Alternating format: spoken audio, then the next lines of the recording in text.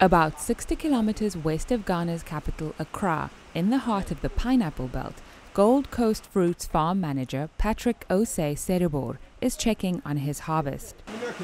These sweet and tangy pineapples are destined for dinner tables in Europe, North Africa, the Middle East, as well as Ghana, so quality control is an important part of business. Pineapples are a very time-consuming fruit to grow.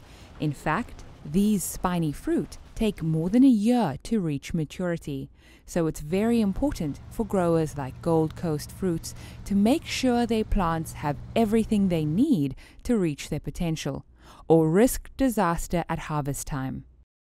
We were planting along the slopes of the land, but with the intervention of SDF, we have realized that the main challenge that we have with the diseases and then the erosion of the land has been solved, because they have incorporated into a design of our layout drains that are taking water from the root zones of the plants and then to the various areas where the water will not be stagnant around the root zones of the plant to cause the Phytophthora disease. For Seribor, drainage has been a particularly important part of the Skills Development Fund in which the farm was enrolled in 2013. Through this fund, he and his team learned that stagnant water causes pineapple diseases that can blight nearly an entire harvest. But that's not all. With the help of a $61,000 grant from the World Bank-supported Ghana Skills and Technology Development Project, Seribor was able to bring pineapple specialists all the way from Central America in a skills transfer that's meant a big improvement to his business. Before then, the combination of the fertilizers that we are using was a big challenge.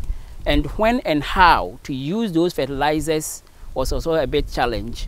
But with the SDF, we were able to bring consultants from Costa Rica that have been able to train us to improve on our application and when to apply and what chemical at what point in time of our operations. And that has also helped us to curb the incidence of the Phytophthora diseases that we used to have. With the help of the Skills Development Fund and other partners, Gold Coast Fruits is now the fourth largest pineapple exporter in Ghana. Now, before we were having about 35 tons, we've raised to 40 tons, 45 tons now. But with all these technologies imparted with us, coupled with new machines that we are using, in the next 2, 3 to 5 years, we want to increase our production from 45 tons to 55 tons. The success of the farm has carried over to the community. The farm has made fair trade agreements with importers abroad, and this has further helped the community meet more than just their basic needs. We've also increased our premium that we are getting from our fair trade markets, and that has also helped us to engage in many community activities.